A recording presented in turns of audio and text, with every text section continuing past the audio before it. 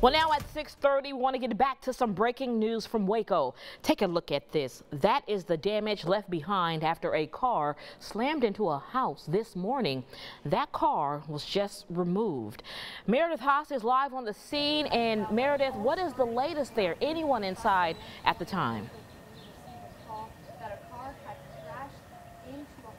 Good morning, Jasmine. I just want to show everyone what happened here at the 3100 block of Cole Avenue. It was around 3:25 this morning that a car went across a whole two houses to this area to leave this gaping hole in this home this morning. Waco police tells us everyone inside the home is okay. But as for the people who were in that car that hit the house, well, they are yet to be found this morning. They left the scene. Let me tell you exactly what happened. So you see this wall right here.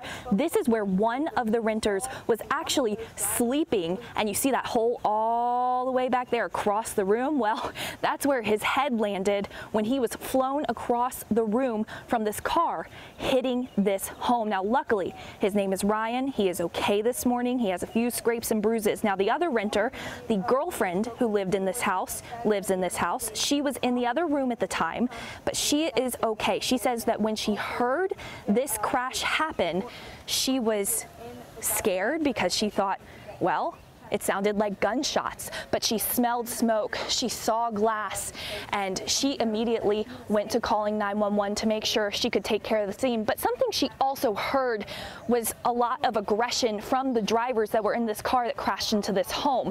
So it's an interesting thing to note, but again, we don't know where those drivers are this morning. They fled the scene. And as for whether the car has insurance, well, it's interesting to note Waco PD says they do not. So as for what this home and these renters will do moving forward, they say they don't know. They have to wake up. They have to wait for their renters to wake up and tell them how they're going to move forward through this process. But again, a crazy scene out here at the 3100 block of Cole Avenue in Waco. Live in Waco, I'm Meredith Haas. Back to you. Okay, thank you, Meredith. I know people are shaken up this morning. Do police have any idea if we're looking for males, females, anybody in the car, anything other than them just being suspects?